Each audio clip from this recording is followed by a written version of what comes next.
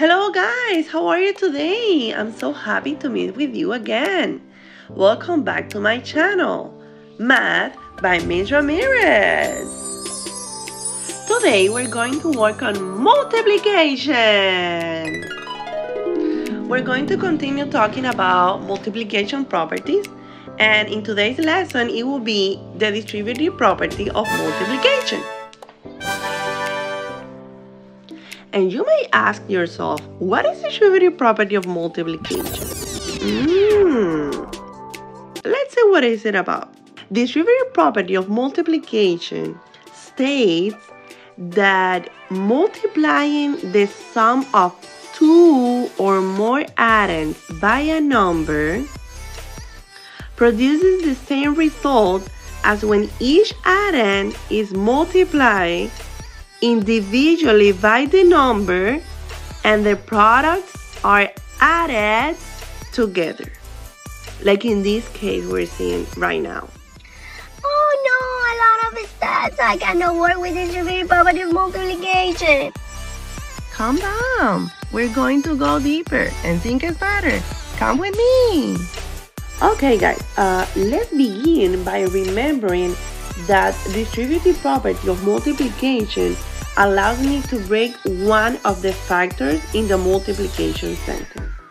On the first example, we have 4 times 9. We can break 4 or 9, any of these two factors, but just one at a time. We cannot break 4 and 9 at the same time. We cannot break both factors at the same time. In this case, I decided to break 9 because 9 is the greatest factor. Okay, now we're going to think on ways that I have to break apart 9. Very good! If you were thinking in 4 plus 5, that's awesome because 4 plus 5 is a way we have to break apart 9. Very good. Okay, now let's think in another way that we have to break apart 9. Very good. 3 plus 6 equals 9. 8 plus 1. It's another way that we have to break apart 9. Very good. We have different ways to break apart 9. And you can pick any of the ways you want. In my case, I am going to pick this way.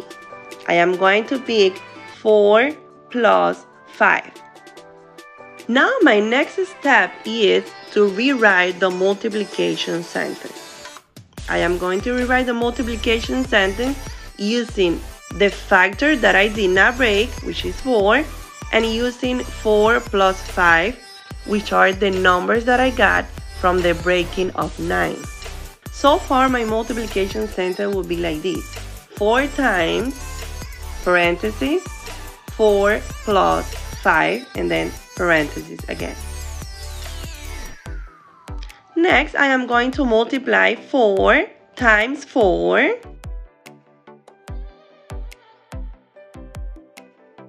And then 4 times 5.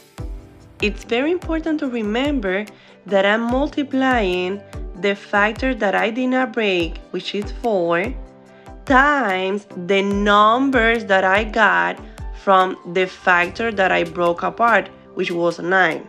Next, we're going to multiply 4 times 4 equals 16. We're going to keep the plus sign. And then we're going to multiply 4 times 5, which is 20. The next step will be adding these two products, 16 and 20. And the answer for that is 36. This will be my final answer. 36 is the total amount for this multiplication sentence. So 4 times 9 equals 36. Yes, very good. We have done with this. Very good. Okay, now we're going to work on another example. Let's see. Let's do it. Ready? Go. Okay, the next example is 14 times 6.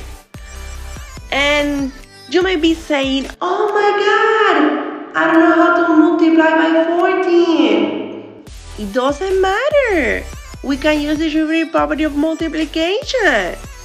Yes, guys, remember with the distributive property of multiplication, we can break apart one of the factors. So in this case, we can break apart 14. Okay, here we have the first way that we can break 14 into 7 plus 7. Another way is 8 plus 6, 10 plus 4. We can use any of these ways, remember.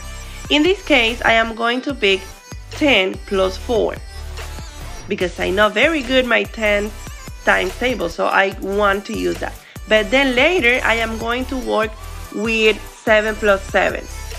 My next step is to rewrite the multiplication sentence.